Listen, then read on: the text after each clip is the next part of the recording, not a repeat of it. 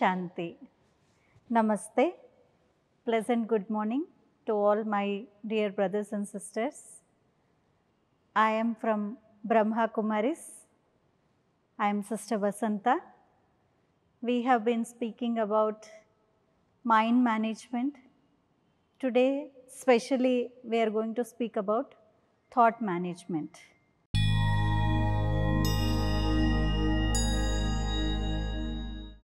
గత ఎపిసోడ్స్లో మనం మనస్సు అంటే ఏంటి, మనస్సు యొక్క గతి ఏ విధంగా ఉంది, మనస్సుకి ఈ శరీరానికి సంబంధం ఏంటి అనేటువంటిది ఎన్నో ఎగ్జాంపుల్స్తో మనం తెలుసుకున్నాము. మానసిక శక్తి, విల్ పవర్ ఏదైతే ఉందో అది జీవితంలో ఎంత పైకి తీసుకెళ్తుంది అనేటువంటి ఎగ్జాంపుల్స్ కూడా మనం విన్నాము. మరి ఈరోజు మనం ముఖ్యంగా ఆత్మ యొక్క ముఖ్యమైనటువంటి శక్తి ఏదైతే ఉందో, మనస్సు అంటే ఆలోచన శక్తి, కంటిన్యూస్ ప్రాసెస్ కదా ఇది. ఆలోచనలు అనేటువంటివి ఎప్పుడు నడుస్తూనే ఉంటాయి. వీటన్నిటి గురించి మనం అర్థం చేసుకుందాము. మరి మనస్సు అనేటువంటిది, ఆలోచనలు అనేటువంటివి ఎలా ఉన్నాయి అని అంటే, ఈరోజు మనము మనస్సు నా కంట్రోల్లో లేదు అని అంటూ ఉన్నాము. ప్రతి ఒక్కళ్ళు అంటారు. మనం గత ఎపిసోడ్లో అర్థం చేసుకున్నట్టు మనీని కంట్రోల్ చేయొచ్చు, మెషిన్స్ని కంట్రోల్ చేయొచ్చు, మెథడాలజీని కంట్రోల్ చేయొచ్చు, మెన్ని కంట్రోల్ చేయొచ్చు, అవన్నీ చేయొచ్చు. కానీ ఈరోజు మనస్సుని ఎలా కంట్రోల్ చేయాలి, దాంట్లో ఫెయిల్యూర్ అయిపోతున్నారు. మరి అది కంట్రోల్ చేయడానికి దాని గురించి అయితే తెలుసుకోవాలి కదా. మనస్సు అనేటువంటిది it's a very good servant, but at the same time very bad master అని అంటుంటారు. అంటే మనస్సుకి బానిసగలుగా అవ్వకూడదు, మనస్సుని నా ఆధీనంలో పెట్టుకోవాలి. వీలవుతుందా? ఎందుకు అంటే మనస్సు it is a very great resource. ఇప్పుడు వాటర్ ఉందనుకోండి, water is a very great resource. నీళ్ళు చాలా జీవిత ఆధారము. మరి మనం నీళ్ళని ఎక్కువగా చూసినట్లయితే దాంట్లోని ఛానలైజ్ చేస్తాం, అవునా?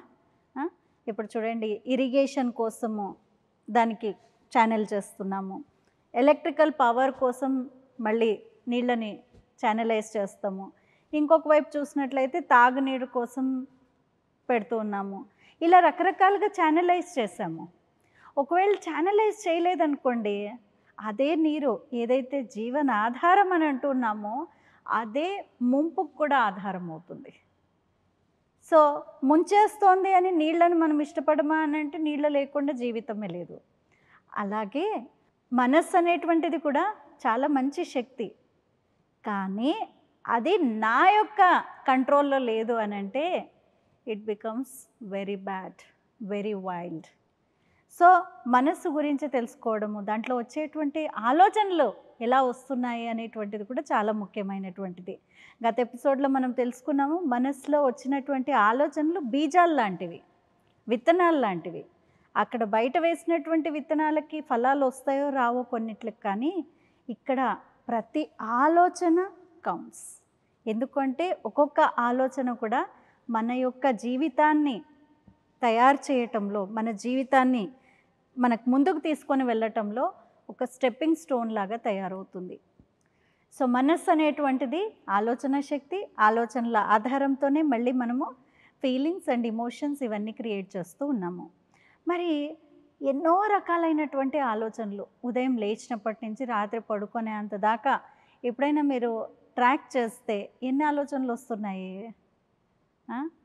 వాస్తవంగా చూసినట్లయితే నేను ఆలోచించాలి అని అనుకోవడం కూడా ఒక ఆలోచనే, అవునా? సో చెప్పలేనన్ని ఆలోచనలు వస్తున్నాయి.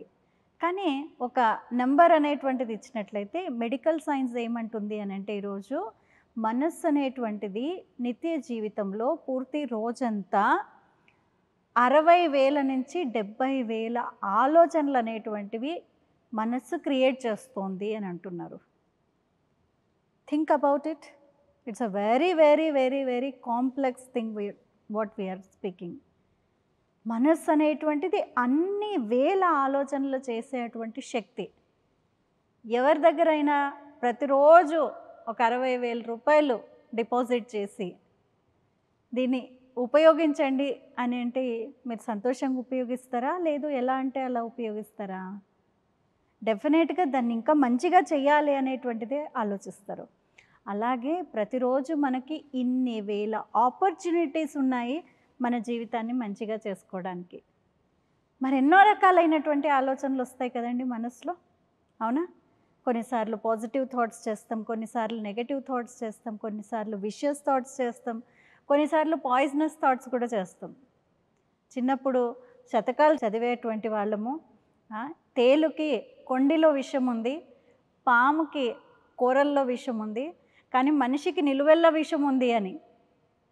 అది చదివినప్పుడు అనిపించేది మనిషికి ఎక్కడుంది విషము అని. కానీ జీవితంలో ముందుకు వెళ్తూ వెళ్తూ సమాజాన్ని చూస్తూ చూస్తూ అసలు విషం అంటే ఏంటి అనేది అర్థమైంది. విషము అని అంటే అక్కడ పాయిజన్ ఏదైతే ఉందో అది చంపేయచ్చు, కానీ ఇక్కడ జీవిస్తూ కూడా చనిపోయే విధంగా విషాన్ని వెదజల్లుతూ ఉన్నాము. ఈరోజు పనికిరానటువంటి మాట, ఇతరులకి దుఃఖాన్ని ఇచ్చేటువంటి మాట మాట్లాడామనుకోండి, అది విషాన్ని ఇచ్చినట్టేనా కాదా? నోటి ద్వారా విషాన్ని చిమ్ముతున్నాము. అనవసరమైనటువంటి పనికిరానటువంటి విషయాల్ని వింటూ ఉన్నాము. లోకాభిరామాయణము, అనవసరమైనటువంటివి నన్ను ఈరోజు డిస్టర్బ్ చేసేటువంటి మాటల్ని నేను వింటూ ఉన్నాను. అది కూడా చెవుల ద్వారా విషాన్ని ఇచ్చినట్టే. కొన్నిసార్లు ఏదైతే పనికిరాదో, నాకు అవసరం లేదో వాటన్నిటిని చూస్తాం. Let's say horror movie. అది హారర్ మూవీ చూస్తే నాకు తెలుసు నాకు నిద్ర పట్టదనేది, కానీ కళ్ళకి బానిసను. సో చూసేసాము, రాత్రికేమో నిద్ర పట్టదు. సో కళ్ళ ద్వారా విషాన్ని విదచల్లినట్టేనా కాదా? సో ఈరోజు మానవుడు నిలువెల్లా విషంతో ఉన్నాడు అని అంటే ఎలా అంటే ఇలాగే. కాబట్టి ఎన్నో రకాలైనటువంటి ఆలోచనలు, వాటిని మళ్ళీ కార్యంలో తీసుకొని వచ్చినట్లయితే కర్మలు కూడా అలాగే, మాటలు కూడా అలాగే ఉన్నాయి. సో ఇన్ని వేల ఆలోచనల్లో మనం చూసినట్లయితే ముఖ్యంగా మన ఆలోచనల్ని ఒక 4 రకాలుగా విభజించవచ్చు. మొదటి ఆలోచనలు ఏమంటాము అంటే ఆర్డినరీ థాట్స్. అంటే నిత్య జీవితంలో ఈరోజు ఉదయం లేచారు, ఆఫీస్కి వెళ్ళాలి, ఎలా వెళ్ళాలి, బయట ట్రాన్స్పోర్టేషన్ తీసుకుందామా, లేదు బస్సులో వెళ్దామా, లేదు కార్ ఉందా, లేదు 2 వీలర్ ఉందా, లేదు ఎవరితో అయినా మనము లిఫ్ట్ తీసుకొని వెళ్తామా, ఆలోచించాము, మళ్ళీ చేయాలి. బ్రేక్ఫాస్ట్ తయారు చేయాలి, ఏం చేయాలి, అది తయారు చేసాము, తినేసాము, అయిపోయింది. స్కూల్కి వెళ్ళాలి, ఎలా వెళ్ళాలి. సో ఇవి నిత్య జీవితంలో ఆలోచనలు చేస్తాము, దాని ఎఫెక్ట్ ఏం లేదు, కర్మలు చేస్తాం, వదిలేస్తాము. బేసిక్గా మనం ఏం గుర్తుపెట్టుకోవాలి అంటే ప్రతి ఆలోచన ఇట్స్ అన్ ఎనర్జీ. మనం ఏదైతే ఆలోచిస్తూ ఉన్నామో ఇది ఒక ఎనర్జీ. సో ఆ ఎనర్జీని ఎలా ఉపయోగిస్తున్నాం అనేటువంటిది ముఖ్యమైనటువంటిది. రెండో రకమైనటువంటి థాట్స్ ఏమంటాము అని అంటే సకారాత్మక ఆలోచనలు, అంటే పాజిటివ్ థాట్స్ అని అంటూ ఉన్నాము.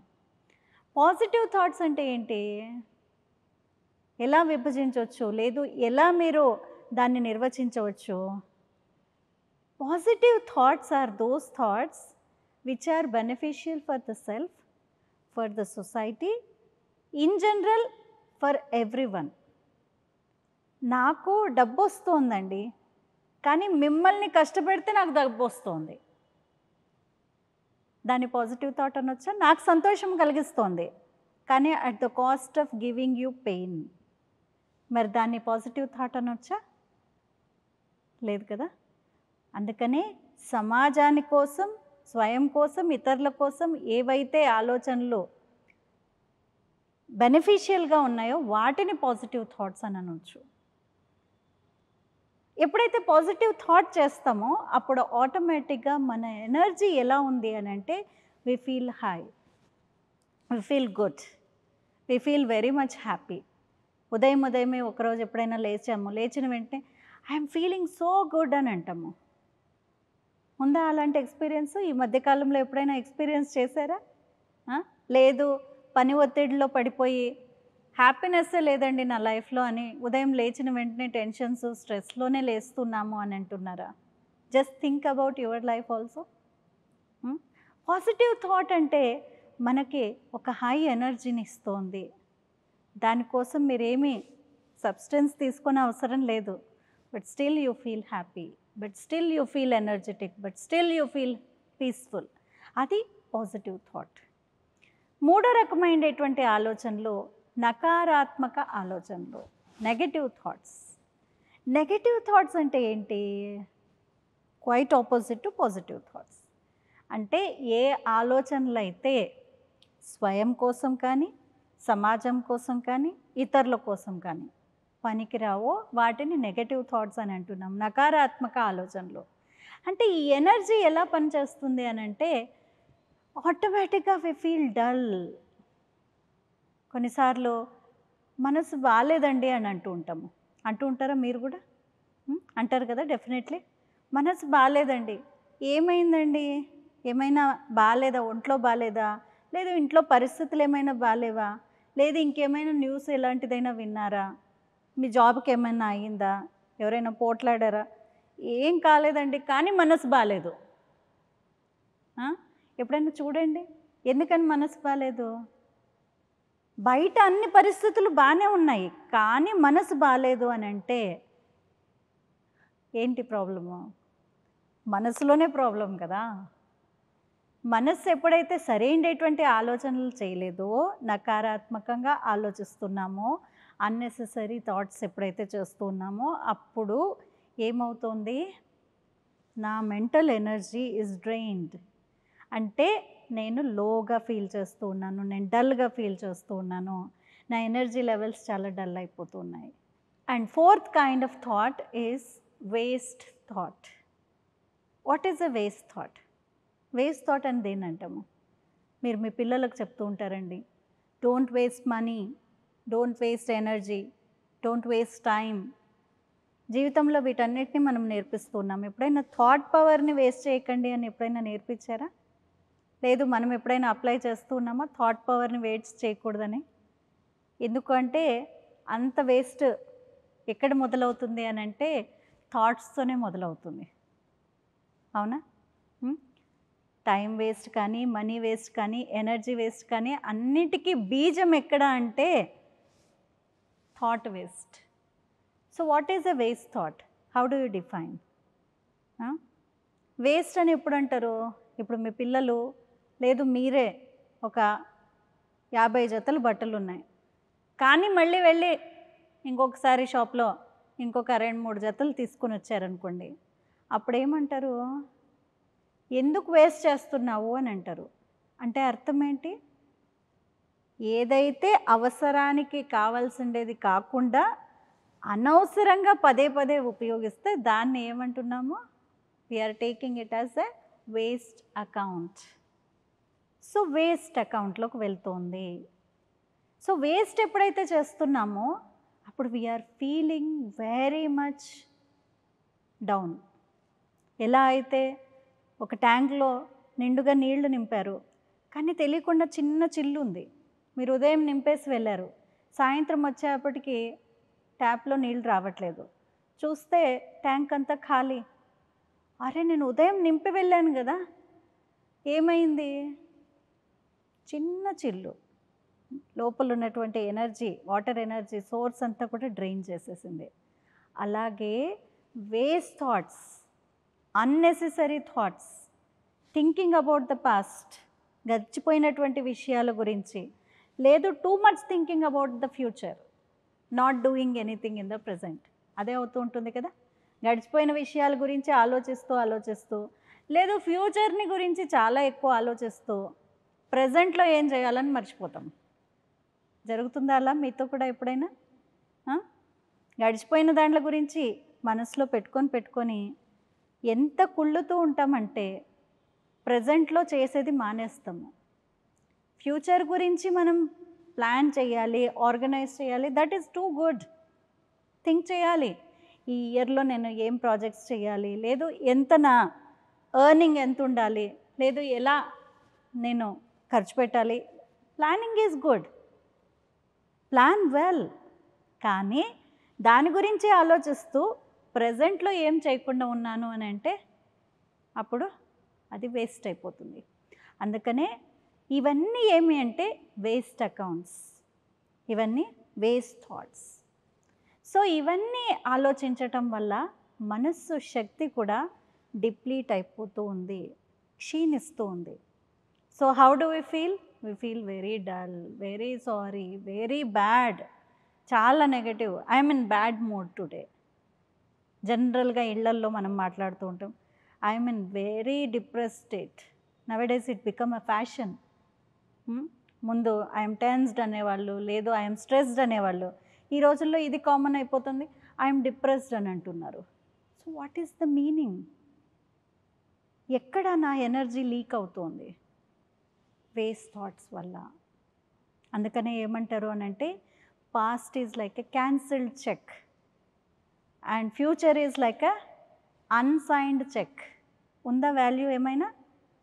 క్యాన్సిల్ చేసిన చెక్ కానీ, లేదు అన్సైన్డ్ చెక్ కానీ వాల్యూ ఏమన్నా ఉందా? లేదు కదా. Present is the present from God. Enjoy it very well. Present అనేటువంటిది భగవంతుడు ఇచ్చినటువంటి బహుమతి, కాబట్టి దీన్ని చక్కగా ఉపయోగించాలి.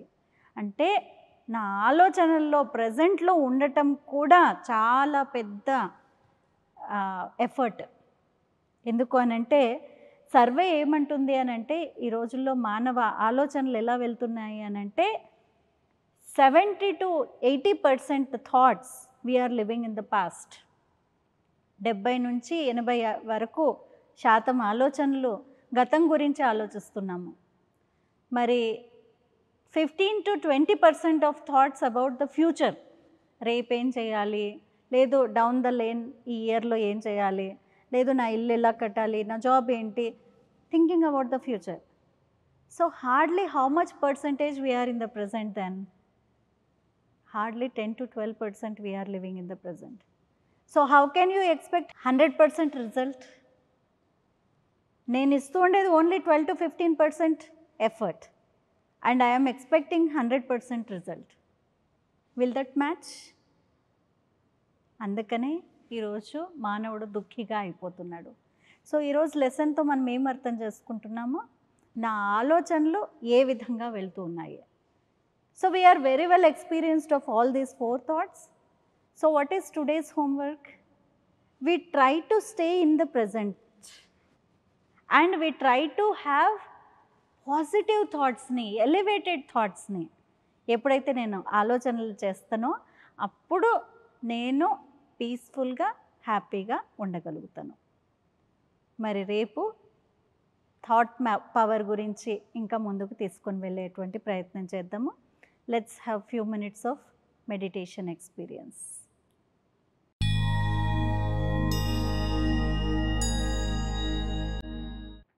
నేను ఒక చైతన్య శక్తి, పీస్ఫుల్ సోల్. ఈరోజు నాకు ఆలోచనల యొక్క మహత్వం తెలిసింది. కాబట్టి నేను నా ఆలోచనల్ని పాజిటివ్గా, పవర్ఫుల్గా ఉంచుకొని నా మాటలు మరియు కర్మల్లో కూడా ఇదే పాజిటివిటీని తీసుకొచ్చేటువంటి ప్రయత్నాన్ని చేస్తాను. దీంతో నా సంబంధాలలో మళ్ళీ ఎంతో మధురత మరియు సంయమనంతో మరియు ఎంతో సంయమనంతో వ్యవహరిస్తాను. I'm seeing my life with much piece, love, happiness and automatically I am attracting the wealth also. ఎప్పుడైతే శాంతి, ప్రేమ, ఆనందం ఉందో నా జీవితం, సంపద కూడా అన్నిటినీ నేను అట్రాక్ట్ చేయగలుగుతాను. ఇవే పాజిటివ్ థాట్స్ని ఈరోజంతా పదే పదే ఆలోచిద్దాము. ఓం శాంతి శాంతి శాంతి.